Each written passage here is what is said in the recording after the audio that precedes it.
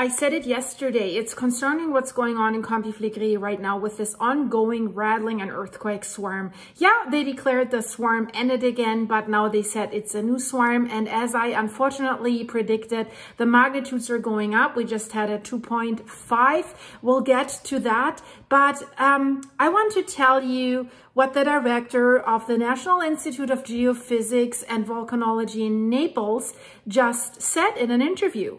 He describes the super volcano and he reminds us all about the eruption 39,000 years ago when Campi Flegrei had a gigantic eruption. This super volcano shot 72 cubic miles of molten rock out in the atmosphere, and the global temperatures plummeted, and the entire region of Europe and even Russia were covered in volcanic ash. What he says is that scientists expect that if an eruption will happen today, it would not be on that huge scale, but it could still be massive. In fact, Campi Flegrei is considered, and this is interesting, is considered as a national threat by the Italian government. Do you have the feeling that this is being treated as a national threat? Or do you have the feeling that kind of they're trying to whitewash this, the risk, despite all these scientists giving dire warnings? But this is kind of an insider knowledge. The Italian government considers this as a national threat. It can be an international, global threat as well, and it has been in the past. And then he further said it could, even if it's a smaller eruption, stop air travel across Europe and even other parts around the world. And what makes this volcano even more dangerous is that today hundreds of thousands of people live on the volcano. This is what he says, and they live right on it in this 8-mile wide crater. So roughly at least 500,000 people are in the red zone of this volcano, an area where the authorities are saying it would have to be evacuated for people to survive an eruption. 500,000 people in these old narrow streets of Pozzuoli. Pozzuoli is that area that gets the most epicenters, that will be mostly affected because they're right on the volcano. So that's why the Institute surveils this volcano every day, every night, every grumble, every tremor.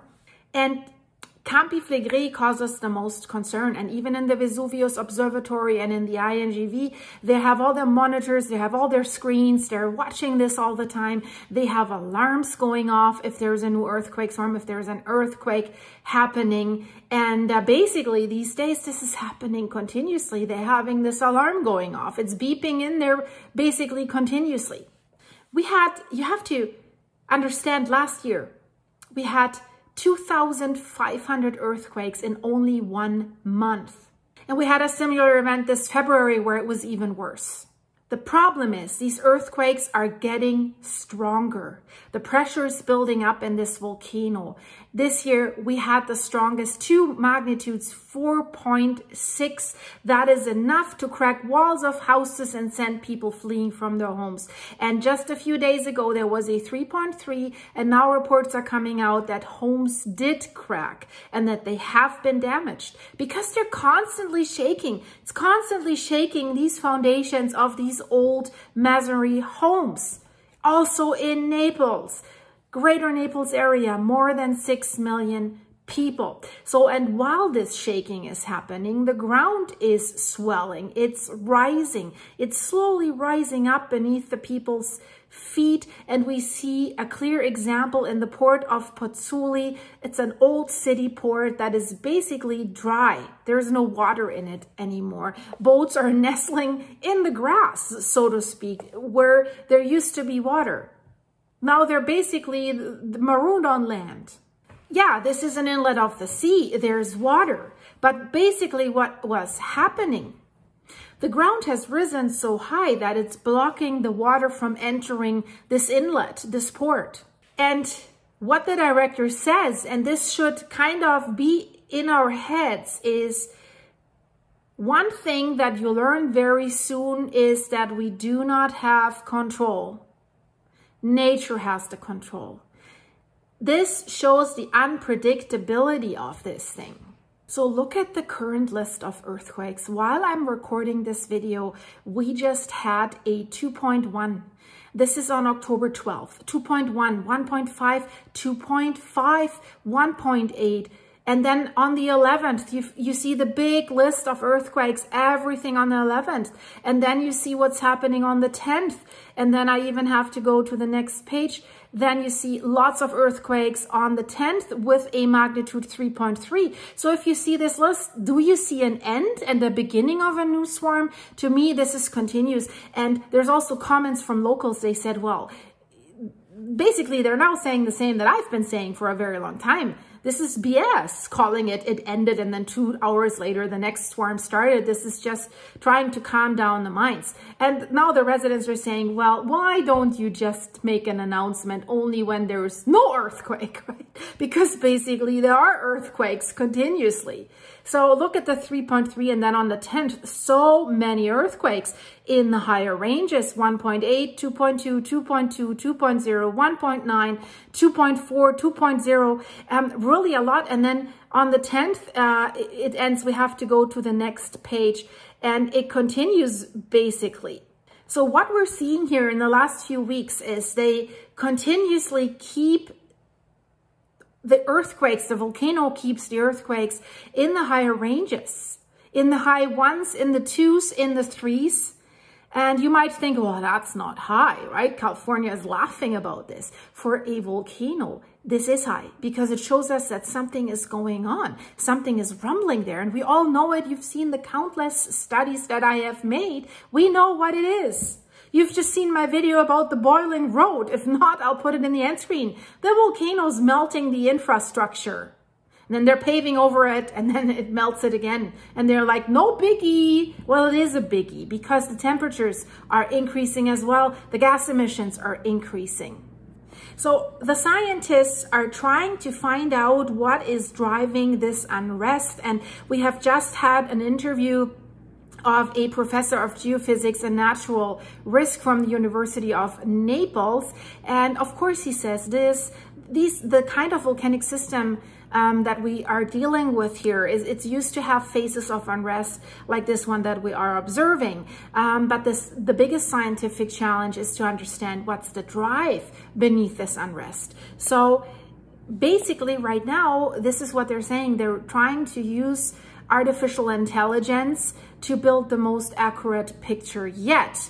And the technology suggests that for now, the tremors are more the results of gases pushing superheated water up through the earth rather than the magma actually already rising. But we have confirmed that there's a shallow magma chamber, at least one shallow magma chamber at roughly 2.5 miles beneath the surface, roughly 3 to 4 kilometers. And another study confirmed that there's a crack that could act as a straw for the magma to reach the surface. So all that, not only the buildings on top are being damaged by that shaking, you also have to imagine the ground is getting more brittle and getting more cracking by all this shaking. And they also say, maybe this is just gases, but what's heating up these gases? And they say this is no reason to relax because there's no guarantee that an eruption can't happen. They think a phreatic eruption is most likely, not really with magma, but like White Island style, a big explosion shooting out volcanic rocks and gases. That's what happened when Monte Nuovo was formed and then a magma eruption followed. And they say, if that happens, we have no way to reduce the risk because you cannot stop a volcano. How can you live in a volcanic crater where your life can change in an instant? Change is maybe not the right word. You know what I mean. It's over in an instant. One resident says, sometimes when the earth shakes here, it feels like the volcano is right underneath my feet. And it's kind of ironic because the resident who said that, she's an artist and she paints pictures of volcanic eruptions and gigantic ash plumes. So it's kind of ironic, I guess. And this year is going to be a record year already when it comes to earthquakes. The INGV has already located close to 5,000 earthquakes this year. So not only the number of earthquakes increases, the magnitudes are going up, the gas emissions are going up, the pressure is building up. Total energy, cumulative energy released by these earthquakes is going up. So the situation is not easing, it's the opposite. It's becoming increasingly tense. And the risk of catastrophic events is continuously increasing. And again, as I said, I'm showing you these notifications over the last few hours. Swarm has ended, swarm has begun. We want to notify you there's an earthquake of this magnitude, there's an earthquake of this magnitude. So this keeps going. I really think they should say, well, we're in a continuous phase of earthquakes and it's probably going to last for the coming days, weeks, month, whatever. So we will inform you about the bigger earthquakes, or we will give you every few hours a new list of earthquakes, give you an update. But I think really they can waive these notifications as it has ended and then the next one comes. And if I look at comments from locals, that they say, well, so yeah, no, what do you want to say? We felt it. The Italians, I just love how they word things. We felt our fat being shaken. So are we deaf or are we stupid, right? What do you want to tell us with these notifications? Can you, for once, make a real communication with us? That's what they're saying, right? You're just talking BS. Are we going to do the school building inspections now for safety after these earthquakes? Are we going to remove building sites? Yeah, they still want to have new construction in the caldera, which is crazy. They want to build a hotel right at the Solfatara crater. So, and then they say, well, shall we clear the streets? What are we going to do? And any assistance yet? They're asking no, right? And then another, and this is concerning, I've reported about this too, another local said, well, despite the fact that we're living in a constant emergency, they have closed 2 vital streets due to organizational deficiencies. And now, you know, where should we go in an emergency if the streets are closed? They're calling for the resignation of the mayor. I say, mayor, you know, beginning of swarm, end of swarm. How often do you want to tell us? When do you start your role and finish all the tasks that you need to do? So not a comfortable situation in Pozzuoli in Italy right now. Unfortunately, guys, I will keep you updated. In the meantime, there are a lot of things going on. For example, on the West Coast, my latest West Coast videos, we have a monstrosity of an underwater volcano, larger than a city, that is about to go off any time now, and they will catch it on camera because they have surveillance there. And we already have new videos of how it looks down there with the fumaroles and everything. Stunning underwater pictures. Check the link in the end screen, off the coast of Oregon. And then we have a threat to California, super shear earthquakes. Crazy. Also here in the end screen. And then we have an even bigger monstrosity of a threat for the whole West Coast, something nobody had on the map. We're talking about the San Andreas Fault, we're talking about the Cascadia Fault, but nobody ever knew that there's a connection, and that could be the biggest devastation that Canada and California and the US have ever experienced in their lifetime, because there's not going to be anyone who can help, because everything will be doomed.